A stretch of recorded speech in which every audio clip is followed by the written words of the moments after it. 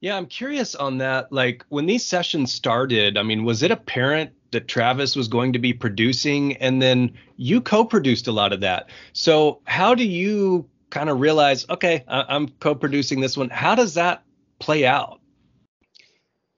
The way, okay, I wasn't hired as a producer. I was hired as an engineer. That's it.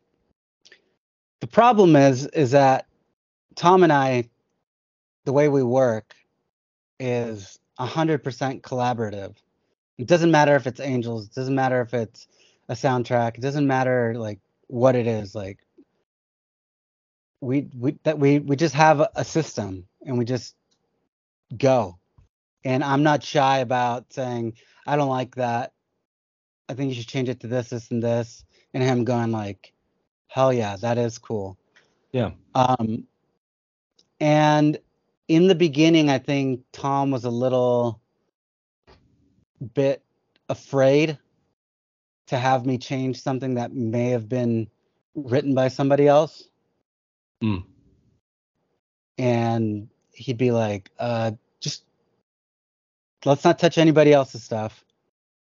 Let's just focus on the guitars and the vocals and whatnot. And, you know, maybe we can send like whatever the version is that we have and the version is that of what you're thinking. And then, you know, if they like the version, that if they don't like the version of what you were thinking, then we at least got what they wanted done. And so everybody was kind of like being almost too respectful, but given the situation, I understand like Yeah. the last thing you want to do is like bring back some PTSD of yesteryear, and then it's like you're back there. Yeah.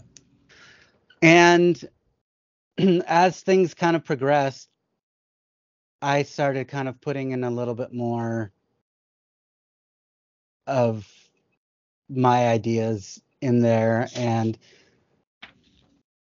a lot of the stuff that I got co-production credits on were things that started off in San Diego with Tom.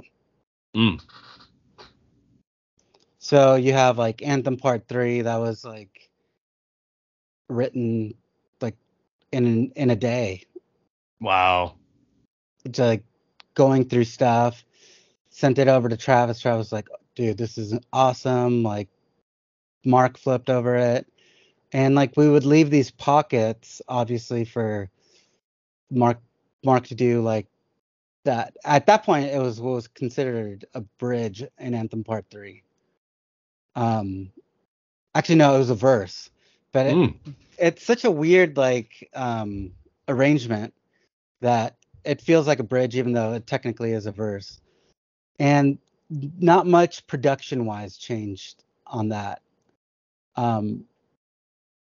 So for me, it was kind of like, it would be cool to get, you know, co-production on those songs. And the band and Travis were cool about it, and that was that. But that was pretty much the formula. So like Blink Wave was another one that I got co-production on, and that was a little bit of a different one. That was Mark coming down to Tom's, and the three of us were in the room and kind of put that together and then sent it over to Travis.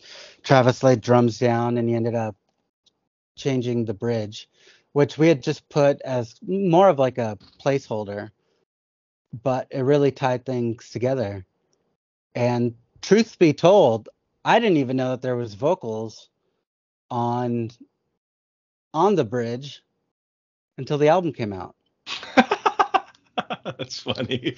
And I was like, oh, that was really cool. So I was pretty stuck on that.